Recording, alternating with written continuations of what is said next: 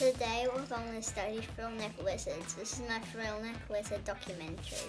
Today I'm doing an experiment. I've done all the research and I'm seeing what frill-neck lizards eat. Can you guess who the bait is?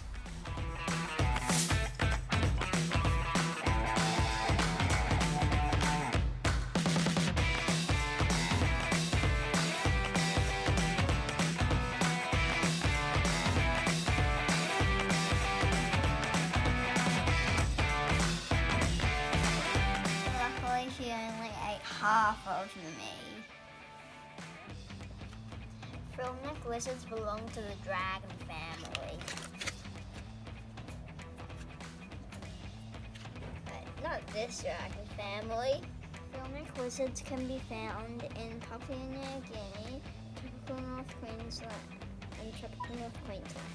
They make really good family pets. Family pets to take a walk with your poodle. Come on, man. See you then.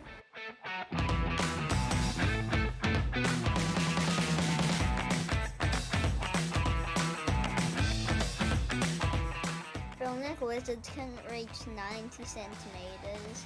Just to compare, max Gorn is 2.8 meters. They're pretty small. Let's see a nice photo of max Gorn.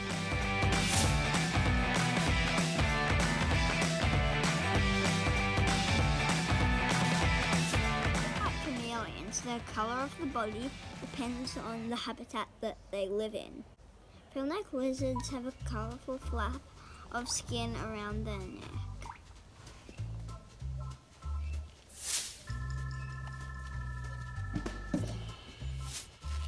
It consists of a series of pleats and is usually folded.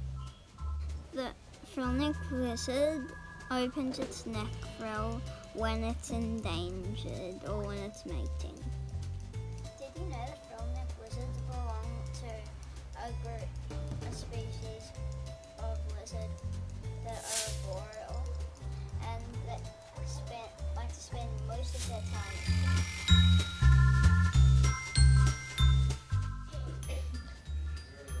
Bye. I hope you learned a lot about frill-neck lizards. Bye.